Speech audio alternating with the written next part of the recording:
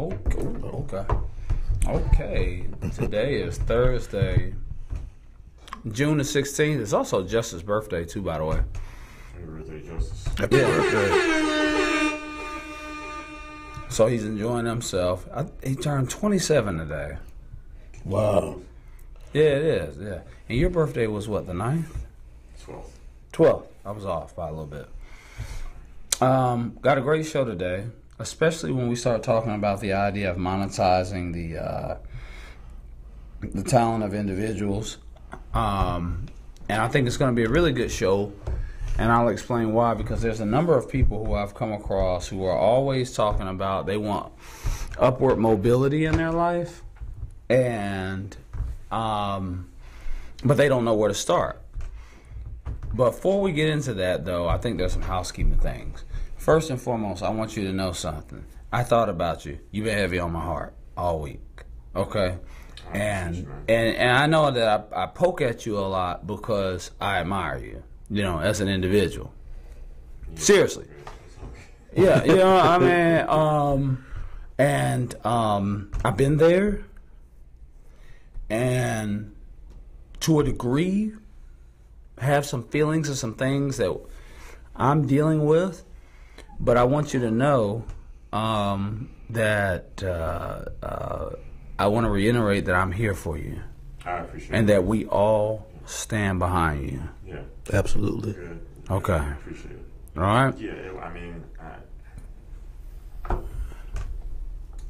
it could have been a lot worse. Yeah.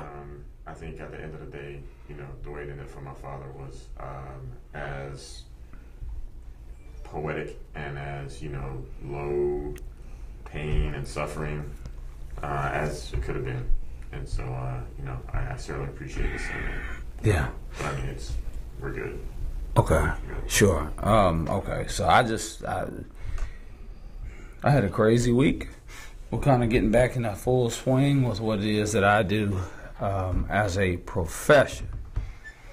And so it's just been a hectic week, and I had some stuff that I interacted. But I do think that it's important to give people their flowers while they're here, because we don't know when they won't be. Now, before we get it right into the meat, and we're gonna go hard, because it is a lot of people out there who want to better themselves. Mm-hmm. They don't know how. They know that a job is just not it. It can't be the stopping point for them in life. And it's not that there's anything wrong with a job. Right. Because a job is a means to an end. It pays your bills. Maybe it works around the free time that you have. If you have a family, it could be something that you like doing. But specifically, there are people who feel like they are more talented than where they are. Mm-hmm. Right? And so we'll get into that. But, Mr. Kevin Thornton. Yes, sir. You are from Ohio. Yes, sir. We got to talk real quick. Gun laws in Ohio. Teachers can carry guns now. Yeah. On campus. How do you feel about it? We'll go through that real quick, and we'll jump right into the other stuff. I don't have a problem with that right now, because I know a lot of my friends are teachers, and they're not safe. And so, because a lot of kids are carrying guns, and they have a lot of stuff going on in their school system. So, you know, they have to protect themselves. They also be able to protect the kids that's there too. So I have no problem with it. Okay.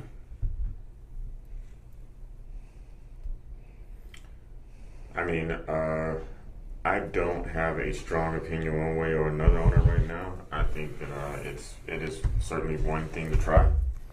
And the beautiful thing about America is that we are a constitutional representative republic, which means that states can try their own things and see what works. So we'll see how it works. I appreciate these things being tested on the state level before the feds just force it on everybody. I agree with that. Okay. All right. What's your thoughts? We're getting there. Okay, so I have a mixed feeling about it, right? I think that inherently everybody should have the right to protect themselves. Mm-hmm. And I think that prior to Ohio passing the law, there were things in place that would allow for teachers to keep their guns or go through, I think it was like 700 hours of training or something like that. Right. Generally speaking, if anybody in general wanted to, because this isn't the first time this discussion has come up, if anybody in general wanted to be able to carry a gun, here's the issue. As a black man, any state that allows us the right to carry, I like, right? You know, with a concealed weapons permit without an actual concealed weapons permit. Because there are things that are disproportionately handed down to us that jeopardize our ability to carry firearms and protect ourselves, right? So you won't get a whole lot of blowback from me with regard to that particular issue. However, what I also know is that when you're in an environment that's gun heavy, I don't see students being in a position of ease when there are guns around, and it's not because people are. Let me just say this. I worked in Atlanta public schools. Mm-hmm. What happens rapidly if there's a fight? You got to understand, I wasn't afraid of these kids. I was 35, 36. I was extremely bulky and great physical condition. And I could play with them. I could put these kids in a headlock and stuff like that. But I also saw teachers who were afraid of these kids. What happens if a fight breaks out and then panic sets in, somebody reaches for a bow? It's over, right? I also know that there's a phenomenon associated with a mob attack on teachers where somebody could take that gun, because the more guns there are, there's more access to guns in what should be a gun-free environment. Additionally, what do we do about, because the adults there are sleeping with other adults there. I didn't engage in it, but I knew it to be happening at Washington High School. One of the places it happens. Yeah. Lots of affairs happens at workplaces. And wars were started over women. They were, historically. Somebody gets upset. It's not about... The most dangerous killer is the person that knows that he's not a killer. You don't wake up sometimes with you know what I mean? You don't think... But when you have access to it. So, we'll move on. I don't know. It'll be for people to discern whether or not that's an environment that they feel comfortable with. However, I do understand you don't want somebody coming in there with an AR-15 shooting up the place, but the problem with that is that even a handgun in a lot of instances is not going to do nothing against that anyway. Okay, all right, so we'll get into... Probably get on target faster with a handgun. But again, if someone's like kicking the door to your classroom with an AR-15, like, it's easy for them to aim the teacher first. Right, because now they know who's got the gun. Mm-hmm. You know, and so, I don't know. The NRA is the big winner here with regard to that. So,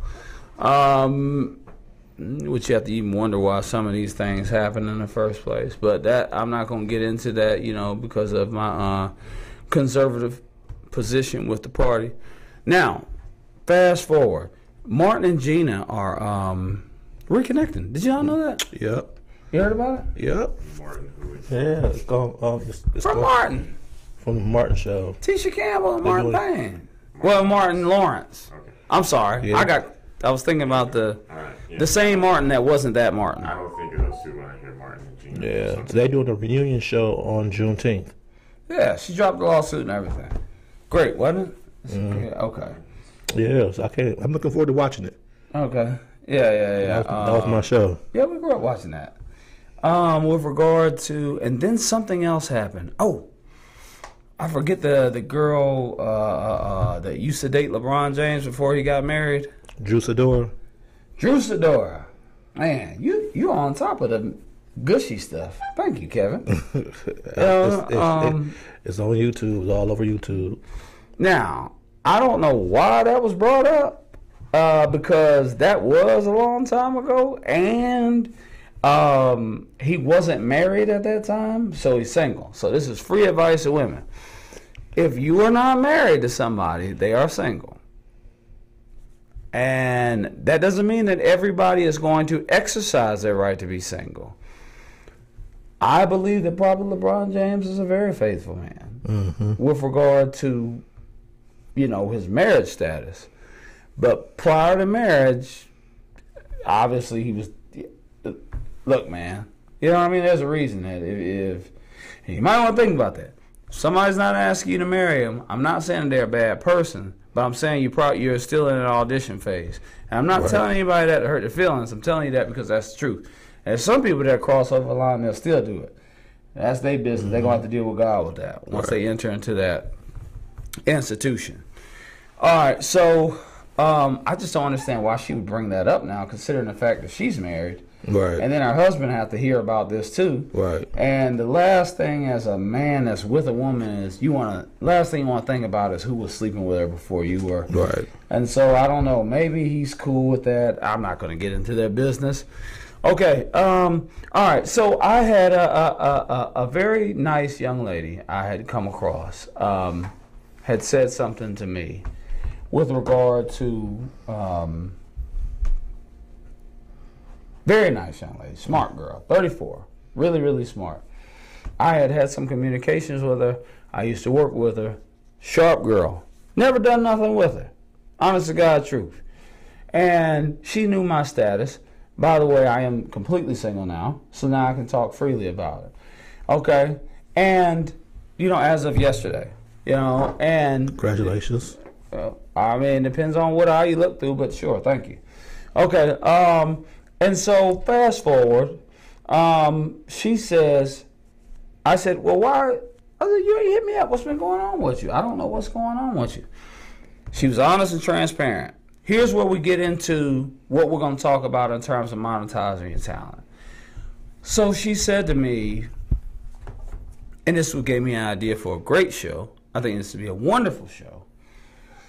How do, people are telling me that I'm built for more. I'm built for more. That I'm a great person. I could be doing more. Right? Rewind back a little bit. Why you ain't been reached out to me? She's like, to be honest with you, and this was the most adorable answer I've heard, by the way, from a very adorable person. And she said to me, to be honest with you, when I'm around you, I kind of feel like Jada Pinkett and Blair Underwood and Set It Off. Like I get quiet because I don't know what to say. Because I kind of feel uncomfortable. Because I don't know how to semantically dialogue with you. She didn't say that. I'm giving you guys the proper terminology. Right. So that we don't have to, so we can save some wordplay. All right. And I said, wow, you know what? That's one of the keys. Honesty. Being honest and genuine. I'm thinking I'm just a scumbag like everybody else. You know what I mean? But I'm an honest scumbag. You know what I mean? It's a big difference. Anybody knows me knows that. But I think I'm a good person inherently. Fast forward. So I said to her, well, what do you like to do? What's your talent? What do you feel comfortable with? And this is where you take out your pencils and write. Let's look at where you are in terms of what you have a natural inclination to do as an individual, right? Bob Proctor once said that the money that you make in life is going to be tied to, is there a demand for what it is that you do? How good are you at it? And then number 3, what's the likelihood of you being replaced? Now, the fact of the matter is that there's probably a great demand for what it is that you do. But if you're really good at it, if you continue to sharpen that blade every day and better craft your skill, then number 3 will take care of itself. It'll be very hard to replace you. All right? So we don't ever want to get complacent. But God has given everybody a talent, first and foremost. And we need that. Some people are given multiple talents. But you've been given something to work with. Now, with regard to that, she proceeded to say, and then I'll let y'all jump in, and I'll keep going down the list, and we can just kick it back and forth. She drives a BMW truck. I said, okay, if your truck breaks down, where you going to take it to? She said BMW. Why would you take it to BMW? Because they're going to know the best way to fix it. That's right. I said, so when a human being break down, where do they need to go to? The thing that manufactured it. Your parents? God. Yeah. Yeah, exactly. Yeah. So that's the first thing, the most important thing. And y'all tell me, how important is spirituality, not just in living life, but in building wealth? I'll let Rasheed go first. I think there is a connection. I think that, I mean, I guess it sort of depends on what you mean by spirituality, though. I know that, a lot of religious codes instill values and behaviors in people that I think are conducive to, being reliable, to, not necessarily giving up at the first failure. And so we got consistency. To do right by people. Right. And I think that those things are, particularly if you don't have those values and you don't live up to those things, I think that it's hard to be successful. And I think we are in a culture that, has a certain set of mores, and it is a fundamentally Judeo-Christian value system that this culture runs on. At the core of it, now we can certainly argue about, certain instantiations of ideology that, live in this culture. But I do think it's fundamentally Judeo-Christian. And therefore it rewards, things like the Protestant work ethic, right? There are a lot of assumptions there around what it means to be a full participant that are very religious in origin. For me, spirituality plays a major part in all aspects, even come down to financial situation. Because for me, how I see things, how you see yourself spiritually and how you see who you can become and what you can attract to you is going to really dictate what you become. And so a lot of times, for me, it's the mindset of inside that you are worthy of who you are called to become, but also worthy of the financial blessings that you receive for doing that gift as well. Absolutely. So the gift itself, I believe, works paradoxically, right? So the gift that God has given you is actually not for you. It's for everybody else. But it works that you cannot be blessed until you begin to operate in that. And in fact, you will carry around a void that will leave you trying to fill it with other things that just won't work. Right. Spirituality is an absolute must. And I say that to say, even if you're an atheist and you can follow biblical laws and not even have the intention on following biblical laws, and you still get the benefit that comes along with it. I'm sorry. Yeah, obviously that I was about to say. Obviously you have people like, Seth MacFarlane and Bill Mayer and, Richard Dawkins and the late Christopher Hitchens, who are all like rabid atheists. And I think it's clear that they have been very successful, though it's certainly worth noting that I think Dawkins has recently made some concessions that he felt like he understands a place of religion more than he may have maybe 10 or 15 years ago when the big new atheist movement was going down. But again, I think your latter point just goes to, the earlier point that by default, like if you just like do the things that society expects, there's a lot of like spiritual underpinning to that. A lot of people don't know that. Right. They don't know that like half the things they say, half the little sayings or whatever come from the Bible. Right. Right. But that's what it is. Like it's so ingrained that you just thought it's the whole like fish in the water. Like what's water? Right. You just don't know. Yeah. So absolutely. So there's that phenomenon. I think that being honest about where you are, and that's why I appreciate the young lady for even being honest enough, right? Right. Because business people, when somebody is honest with you, it doesn't matter how much you know or don't know, you stand out. Right. Because there's so much smoke and mirrors and BS, and the person that sticks out in the crowd is the one that's like, you know what? I'm here. I want to learn something. I don't know anything about what you guys are talking about. And you're going to attract more people that way. So you need to be honest, first and foremost. As well, I would say second now. We're talking about spirituality. Be honest. Be genuine. Do what you say you're going to do. If you can't do what you say you're going to do, say, hey, look, I know I said I was going to do this, but I didn't and I couldn't, or whatever. Mm-hmm. These things go a long way. Now, with regard to whatever it is that you're talented in, when you begin to understand what you have a natural inclination, do you know it's a guy, man, that makes $1 million a year, like being the voice of Kermit the Frog on, you know, when the Muppets do like these late night shows and stuff. That's crazy. Right. That's his talent. Yeah, I'm just saying. I mean, yeah. So I mean, everybody got one. You got to harness it. The other thing is that I've told people this in the past, and most people, and we're giving you this for free, man. We're not getting no money from it, but we want you to succeed. The other thing is that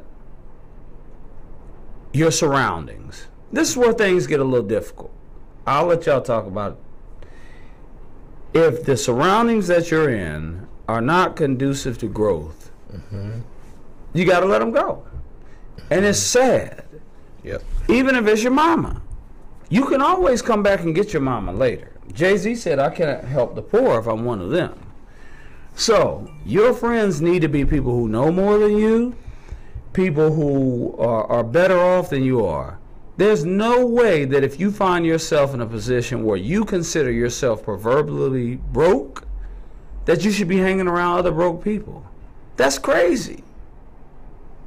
You need to put yourself in an environment where other people are doing better because you can learn something. Right. If they kick you out, they kick you out. But to not try is just crazy. To sit still and die. You know what I mean? And so your environment is so key. And I didn't understand this as a younger man, that you should always be looking to upgrade. Not upgrade because you're better than anybody, but get on a frequency of the people That you want to be on their frequency. Right. You know what I mean? And be in the room. You need to be listening. There are things that you can pick up sometimes by just being in an earshot. How do y'all feel about that? What's funny is some of the men that I coach, that's the part that they struggle with, because they're now elevating and they're going to a whole nother frequency, but they struggle of not wanting to let the people go. And I told them that the people that you're trying to hold on to does not like the new version of you, because they fell in love with the old version of you. And so the only way you're going to be able to keep that friendship in that system if you dumb down who you are now to be who they are used to being born with. Right. And so you have to be able to let them go. Right. And because they're in trust that there's other people waiting to befriend you and get to know you, that can help you where you're going and where you're striving to become. Because a lot of times, if your friends is not trying to grow with you, you can't hold on to them. Because you can always go back and pull them back once you get where you need to be. Right. But yeah, trying to take them along with you on the road is not really your responsibility. Your job is to become the best version of you that you could become. And if they want to do that, that's cool. But if not, hey. Yeah, I think I might look at it just a little bit different. Okay, well, hit us with some game, big bro. I think certainly within the modern kind of woke movement, for lack of a better term, there's a lot of attention that's put on, disparities and privilege and things like that, and how, certain groups of people are exposed to things that others are not, and that's unfair. For that reason, there's no such thing as merit. Yada yada yada yada. And there's something to that, but I think that there is less to that right now than there has ever been. Because right now we live in a world where information, which is ultimately the thing, like knowledge is the thing. That's the thing that allows you to transcend, is cheaper and more abundant than it's ever been. Right. I remember years ago, there used to be this, there's this website called quickmba.com. Mm-hmm. I remember going to that site and being pissed off. And I was pissed off because the stuff I spent all these years learning in college was like on this website. Right. Like people just go to the site, just learn all the shit that I spent all this time laboring over to learn. Now, I don't regret going to college and studying what I studied, but the point is just that your ability to like gain knowledge, before you were a victim of the limited knowledge of and exposure of your parents. Now you can break away from that. You can go all the way around the world. You can go to MIT and learn for free from there. Or there are very few things that you can't learn for free. Now you can pay a little bit and maybe have a little bit better experience, but you can learn all these things free. And so that, and it's, and I think this is important when you start thinking about, so the specific thing y'all are talking about is about kind of like the social networks that you're kind of beholden to as a result of like where you're born and who you're born to. And I think that, you listen to a lot of the discourse, particularly about like radicalization and white supremacy and that sort of thing. And, they identify the fact that people, the whole argument they make is that, oh, well, it used to be if you're a white supremacist, then you'd have to like meet the ones that lived around you, and that was very hard. But now you can like meet a whole bunch of them online, and y'all can white supremacist together. Mm-hmm. Well, it's the same thing. Like what we're talking about is the same thing, where you can be a curious person and have incurious parents, and you can go online and you can meet other curious people, and you can create a whole other existence with these people that's beyond what you are physically tethered to. And I think that's a powerful thing. I think it's important. And it's not to say that what y'all are talking about, that you still can't be dragged down by your, physical environment. You certainly can. Mm-hmm. You live in an unsafe neighborhood, you can still get shot, beat up, whatever. But I do think that, like, the ability to transcend that is just easier than it's ever been. But you're right. If a person does leverage all these opportunities that are out there for free online, they still have to contend with the physical world. And that can be a frustrating component of how they operate. So one of the things that, to your point about merit and this, that, and the third, and I mean, merit is, I think that there is merit, I think that there's favor, and then I think that there's will, right? You know what I mean? The human will being the strongest force of all, whether it's merit, favor, generationally gifted, whatever. There's nothing that's going to beat will at the end of the day. Now, it'd be great if you had these other things and then you also had the will too. I think that definitely sets you up for a different level of trajectory. But when people say to me, with what I'm doing now within the Republican Party, people have negative things to say, and I understand that, and that's okay. But one thing I always ask them, well, let me ask you something. If you had a chance to be around state senators and U.S. senators, and they invited you out, would you not go? Not one person could say with surety, without pausing. First off, there's nobody that has said no. Right. You damn right you're going to go. So you can look to people who are worried about leaving their friends and being indebted to their friends because their friends have done them a favor. Tyrese talked about this on Monique's show about 10 years ago. Somebody does you a favor, you owe them for like the rest of your life. You know what I mean? And Kevin Garnett said when LeBron James went to Miami Heat and left Cleveland, Kevin Garnett said, as somebody who had played with Timberwolves forever, he said, loyalty will kill you. It came out of his mouth. So, if you got an opportunity, because I'm going to tell you like this, You can stick around and kick it with the homies. There ain't nothing wrong with that if that's what you want to do.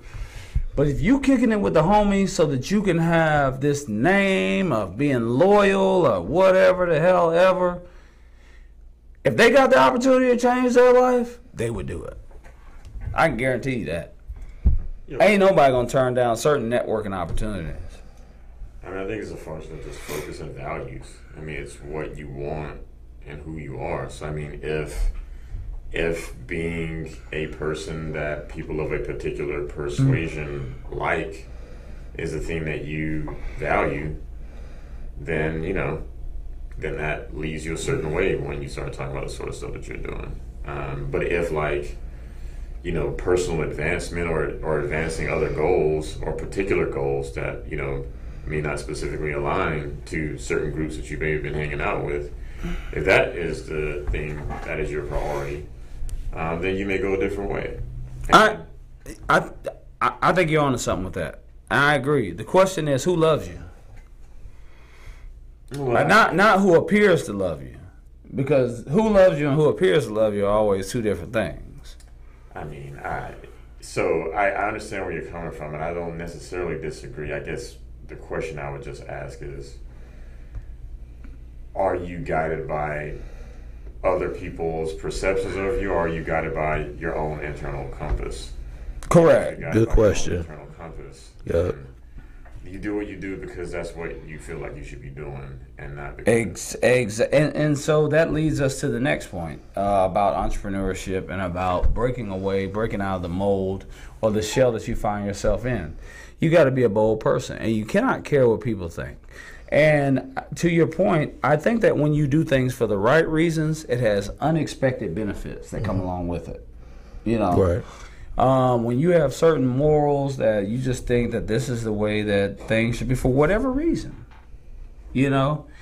I mean, it's. I heard a guy say, a minister say once, that success is when preparation meets opportunity. Well, you said success is when so I've already heard that luck is where preparation meets opportunity. Well, I heard success. But I'm just saying that if you continue to do the same thing over and over again, so then we bring up consistency. You got to be consistent. You know what I mean? Because you never know what day your number is going to be called. So you show up, you be diligent, you do what you're supposed to do, you be good to people. Know that you're constantly planting seeds. Understand that in this life, that you're looking for a better opportunity, and if you're a good person, somebody is looking for you. Right. You're looking for somebody that's looking for you at the same time. I told a lady one time, I said, if I pull my car over to the side of the road, and because it goes down, right? Mm-hmm. I put my flashers on, you know, and I sit there, somebody might come help or whatever. They might pull over and say, do you need some help? You might get the hero team, Georgia DOT, whatever. But if you get out, you put that car in neutral, and you start pushing it, watch and see how many people start helping you. Watch and see the difference. Start every day being committed to yourself. You know, when we die, we're not going to get another bite at the apple, you know. What are you waiting for? Because if you're good at what you do and you do a job and you're good, you're probably hard to replace at the job anyway. So if you fail at entrepreneurship or at what you want to do next, you can always go back and get a job again. If you do your job and you don't burn bridges, somebody will always take you back as a worker. Mm-hmm.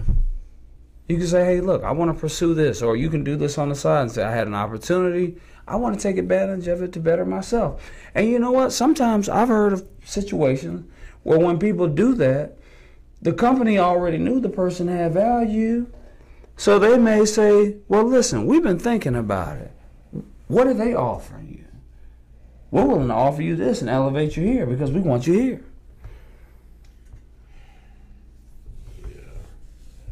I don't disagree with anything you're saying. I just think that, because I mean, you're fundamentally talking about like how a market-based economy works.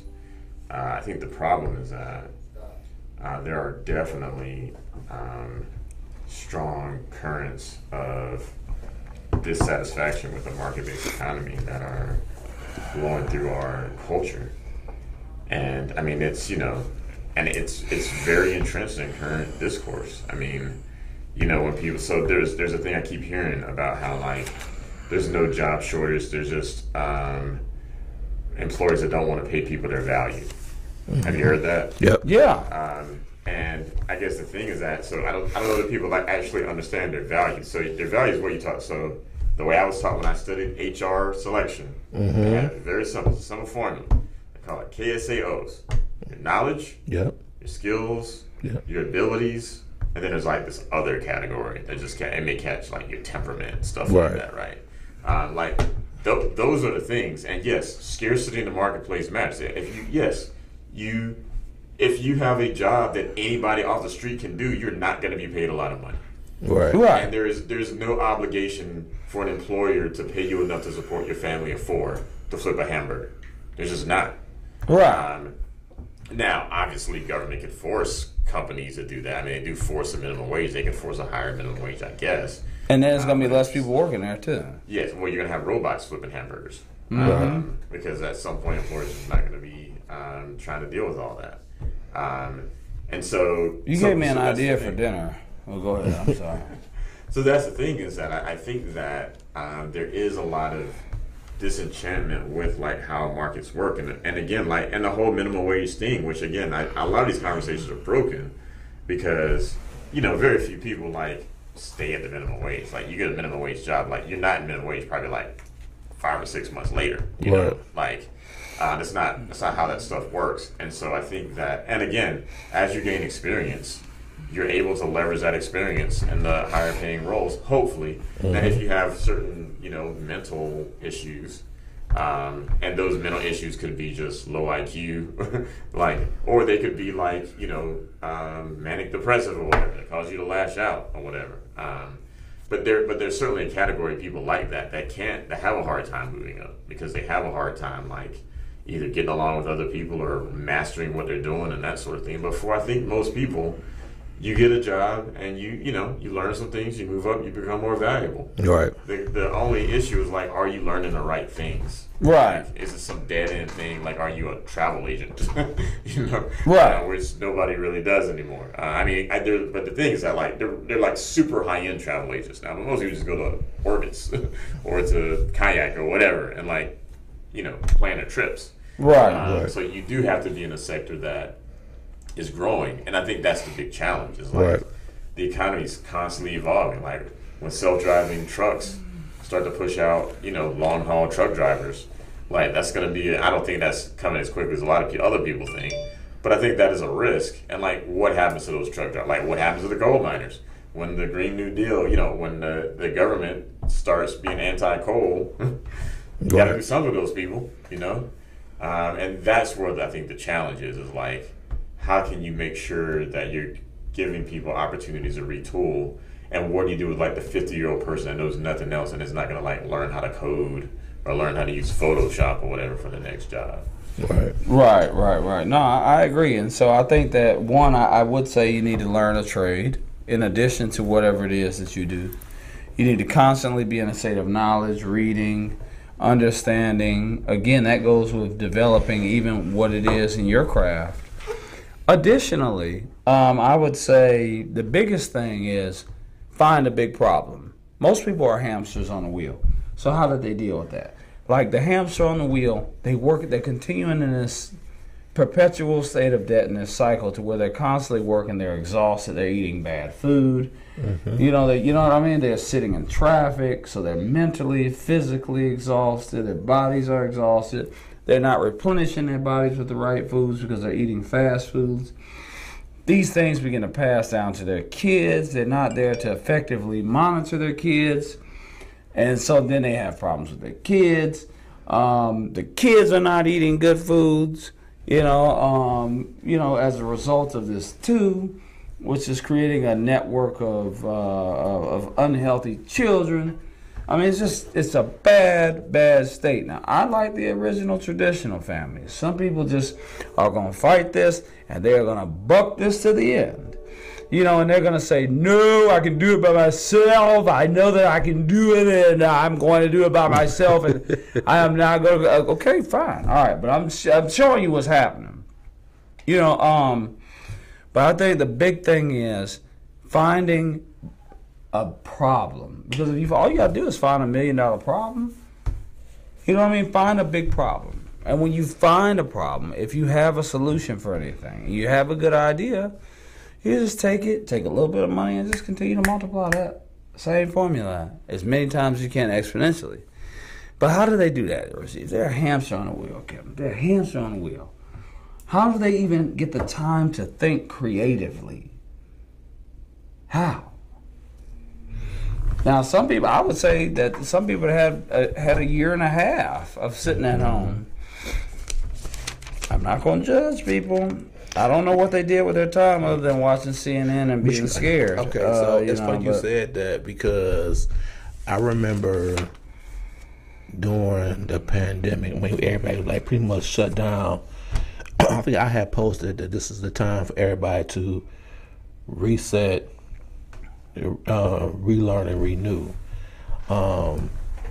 And you know, you got people who agree, got people who push back, whatever. And so for me, you know, during the pandemic, you know, I was able to go outside a little bit. So what I would do is I would park my car like by Stonecrest Mall, and then I would walk the path going toward the Arabia Mountain. And so I didn't have on no headphones, anything. It was just me in nature. That's like the best form of meditation you could go. And that's when a lot of ideas that I want to do that I'm doing now came to me. So that's what I did to try to do something different or reset or redo for what I want to do for myself. Right. Is there an option for people who are the hamster on the wheel? How do they get out of that perpetual cycle that they're in? I mean, you know, at the end of the day, you have to invest your way out. Yep. And by that, what I mean is, and again, the most valuable commodity anybody has is time. And, you know, they say that time is money, and that it's a little bit of oversimplification, but I think there's something to that idea. And what I'm really saying is that, you know, dedicate 30 minutes a day, an hour a day to developing these things. Like, you know, if there's a problem, if there's like something in your life that's a problem that you wish were easier to solve, take some time to figure out how you can solve it. Like, what would you do? You don't have to actually know how to solve it, but just know. You don't have to, like, maybe it's to solve a computer program, you have to know how to code. But just know how to, that it is solvable by code. Or it's solvable by making a thing in the shed, or solvable by this, or solvable by a different process, or whatever. And then, when you have the context of a problem that means something to you, then you've got the impetus to really lean into how you can solve it, how you can create a solution. And I think that kind of investing in yourself and investing in solving problems, because that's, again, the economy is built on solving problems. Capitalism, the fundamental idea behind capitalism is trade and exchange. And the idea is that a person is usually giving you money for a service that they consider more valuable than the money they're giving you. Correct. If they thought the money was worth more, they would not give it to you. They think the money you're giving them is worth more than the money. It's going to save them time and convenience. Yes. Right. So so you are solving their problems. You are making their life easier. And chances are, if you see a problem and you have a problem, other people have it too. So I think that's a good approach. And I think that's the thing is, like, just take a little bit of time every day, but be very consistent so it doesn't fall out of your head. But, you know, utilize all these amazing resources that you have. If you don't have internet or on your phone, go to the library. And I know it might be a little rough, but you can go to the library. I go to all the time. I see people on those videos for free. You can do that. That's the thing. Yeah. There's not, you know, time is the thing. You got kids and all that sort of stuff, like, maybe be creative. I don't know if you got extended family, like, but you're going to have to figure it out. Because, I mean, nobody's going to figure it out for you. You know, you can stay doing what you're doing, or you can be creative and figure out how to move forward. Yeah, and when you do it, it'll definitely be worth it, you know, when you get where you want to be. And so I 100% agree with that. I think that one of the key components, sometimes we have to do addition by subtraction. And that's why we spoke earlier about removing certain people, because you'll be surprised at how much little extra time you have if you're not wasting it with certain people. And I think that there's this fundamental idea that other people want to see you happy. And I don't think that intentionally they want to see you unhappy. What do they say? They want you to win, but they don't want you to leave. Right. Right? You know, and so because it disrupts their comfort zone if you do. And so if you get nothing else out of this, out of what we're talking about, just remember the circle has to change. It's got to change. And it's hard. And while I already knew this and understood this, when I went out of town on sabbatical, I had to make new friends everywhere. Everywhere. I had to meet new people every single day. I didn't know anybody anywhere. And I talked about a lot of the good things, but it was some bad things too. I ran into some places that I didn't want to go into, you know, because I didn't know. Now I know if I go back, you know what I mean? Not right. I intend on going back. I'm saying that to say, but when I overcame that fear, Will Smith said, this was years ago, prior to all of this stuff that's happened with the Chris Rock and all that. He said some of the greatest things lie on the other side of fear. Yep. And so when I come back now, I jump into politics. I'm like, wait a second, you know what I mean? Because I said, what if I did this? What can I not do? Right. It was awkward going into those rooms, but I'm telling you, you got to master some fear. You got to be fearless. You got to be courageous. Mm-hmm. All right, not fearless, because courage is moving forward while being fearful. So you're going to have to do it even while you're fearful. So yes, you can find time if you get rid of the stuff that don't need to be there. And I'm telling you, I feel so bad for a lot of our sisters out there and the brethren. Typically, brethren don't have this problem as much. The brethren do have this problem, but not as much as sisters. There's this sorority that they have amongst themselves, and they believe that the sister got their back. And when I say the sister, I mean another black woman. It doesn't matter who they are to that woman. Right. But I'm going to tell you like this, sister. If you got some good help and they are feeding you information to pull you away from your help, they are not looking out for you. In a lot of instances, as much as we believe that there's this sorority, if they had the opportunity, they would take your shit. It ain't a sorority. I'm telling you. I don't care what people say. If they get the opportunity, they going to take it. And that way, you going to know. You going to know. With regard to the brethren typically is, man, you get into a fight, man. I was with you, man, when you got to fighting. You know, and nobody else wasn't there. And this, that, and the third, man. And now you owe them for the rest of your life. I wouldn't pay nobody. I'd be like, just ask somebody next time they bring up something they did for you. You be like, man, that happened like 10 years ago. Just ask them. Be like, man, can you write down how much I owe you for that? See what they say. Just see what they say. Because you don't owe nobody your life. Nobody. So we start there. You start by trimming the fat. And once you get by yourself, you can start thinking a little better. You can start looking at what's more important. And we got to look at what are you feeding your mind every day. So I post a lot of stuff to help people out by like Eric Thomas. Eric Thomas is one of my favorite. I love Eric Thomas. You're not familiar with it? Oh, man, I got to say some stuff, man. Why didn't you say that? I mean, I know you're Yoda and all wise and all knowing. You know who Eric Thomas is, don't you? I do. I'm a fan. That's no comment on him. Yeah. I'm sure he's great.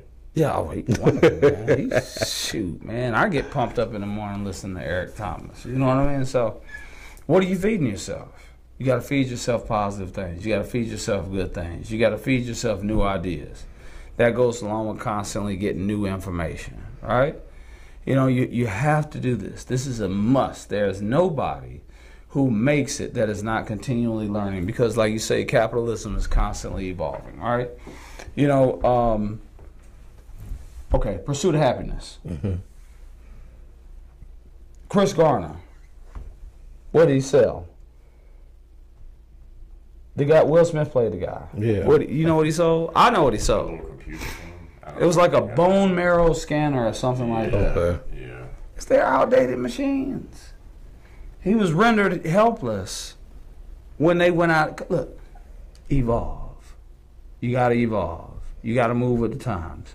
Forbes wrote an article in 2010 that said that companies who make it are the companies who learn how to transition quickly.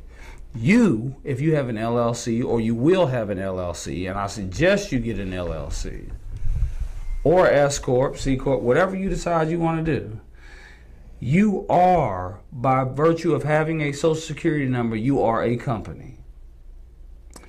You need to learn how to evolve. But you can't evolve watching Love and Hip Hop. You can't evolve watching Housewives of Atlanta.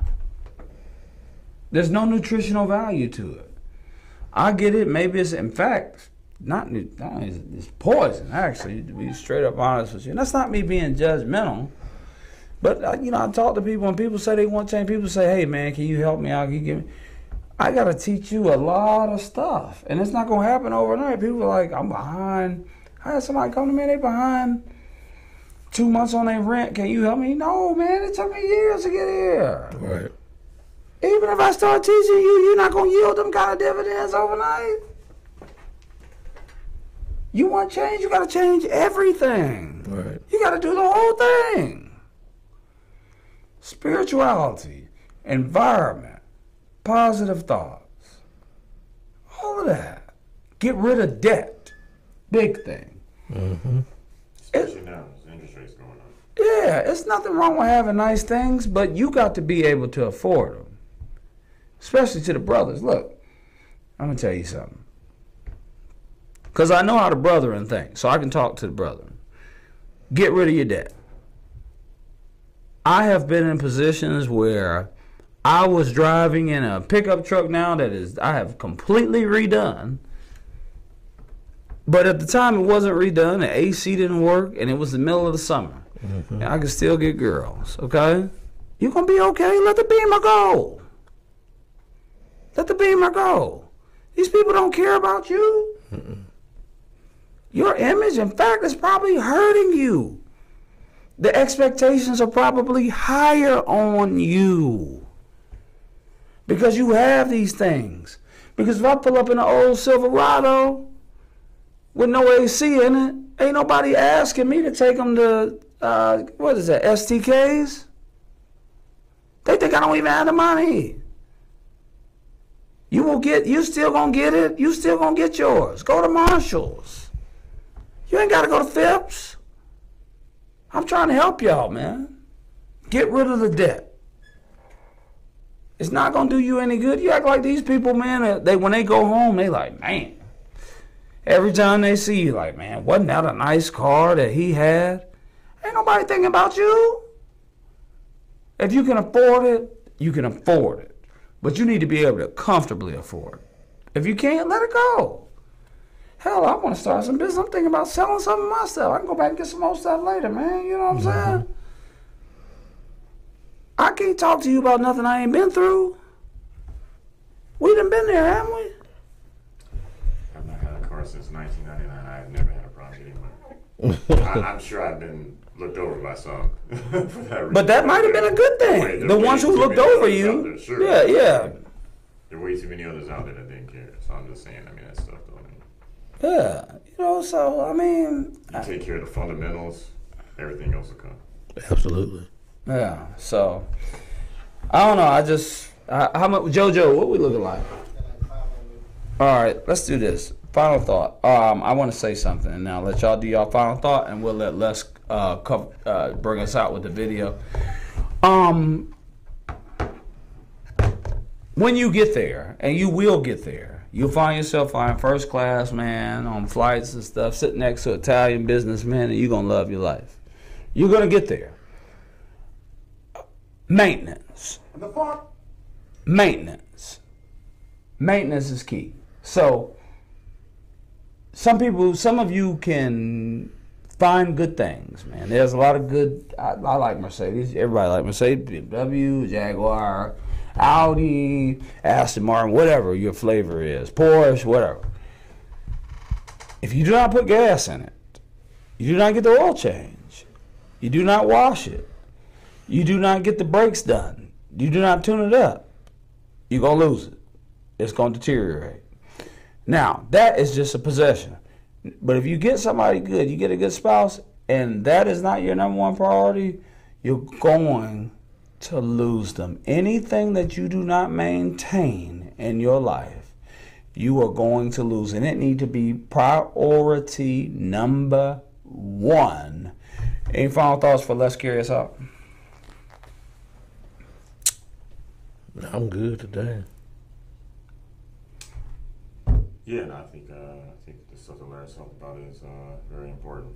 Yeah, priorities and the little things, the small things. If you can free up just a few minutes per day consistently, it'll take you a long way. Just like if you can save a few dollars a day, it'll take you a long way. East Point smokes dank. National got the skanks.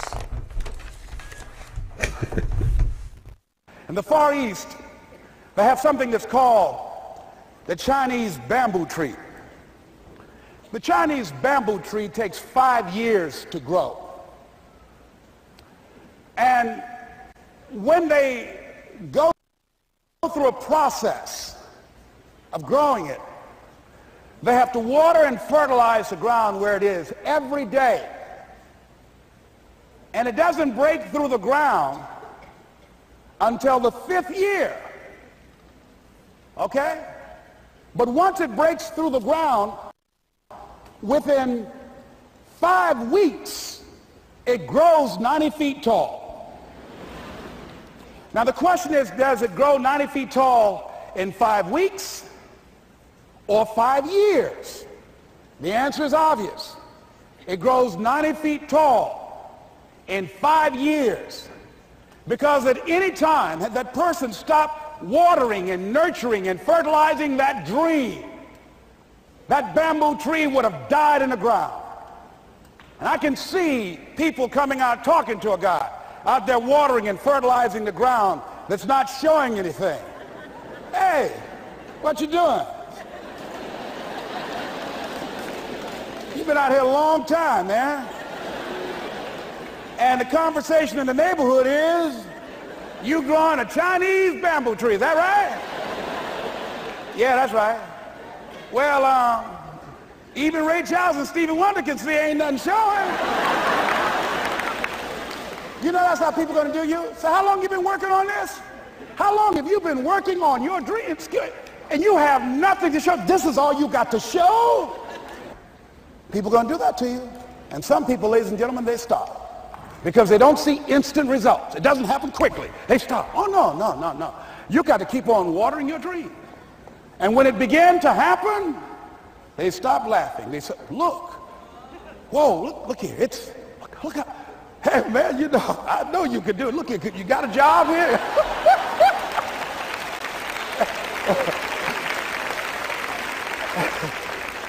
See, during those hard times, we didn't know how you're going to make payroll. During those times when you failed and things didn't work out, they were nowhere to be found. But you know what I discovered? When you're working at your dream, somebody said the harder the battle, the sweeter the victory. Oh, it's sweet to you. It's good to you. Why? See, when it's hard and there's a struggle, see, what you become in the process is more important than the dream. That's far more important. The kind of person you become, the character that you build, the courage that you develop, the faith that you're manifesting. Oh, it's something that you get up in the morning, you look yourself in the mirror, you're a different kind of person. You walk with a different kind of spirit. And people know that you know what life is, that you have embraced life. You knew it was hard, but you did it hard.